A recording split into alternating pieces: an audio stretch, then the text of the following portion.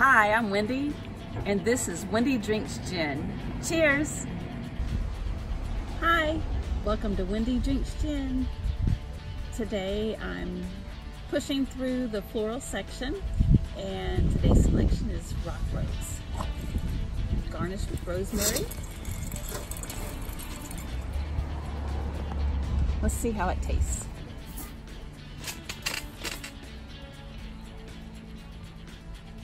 Oh, that's intense.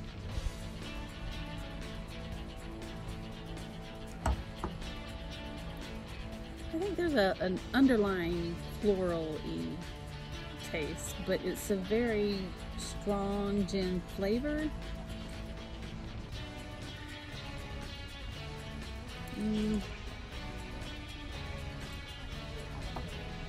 Actually, I think I'm stretching it. It just tastes like gin. So it's supposed to be paired with just Indian tonic water, but I went with Mediterranean. I like Mediterranean. I'm not a fan of the Indian tonic water, so I just made it my own way.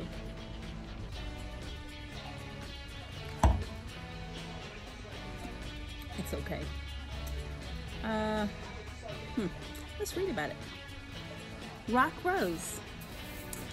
It's a Scottish gin featuring Rhodiola Rosea.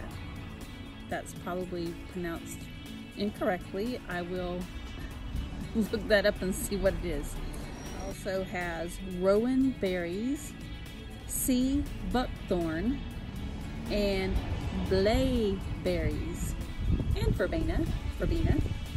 So, all kinds of things except for verbena that I don't know what it is in this drink that makes it very strong, apparently.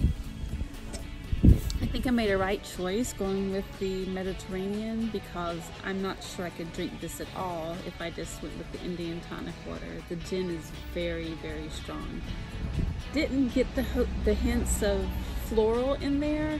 I'm sure they're there. I didn't taste them.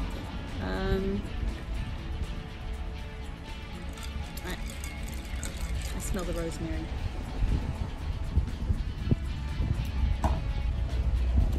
But the Mediterranean makes it drinkable.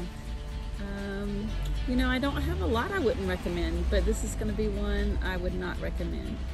If you're really into that gin and tonic flavor, this is your drink, I think. Drink it with the Indian or just regular tonic, and you're going to have a nice bite to your gin with it.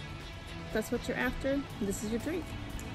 For me, I'll enjoy it today with my Mediterranean tonic water, but I'll leave the rest to you.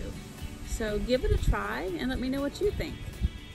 This is Wendy, and I'm drinking gin. Cheers, everyone.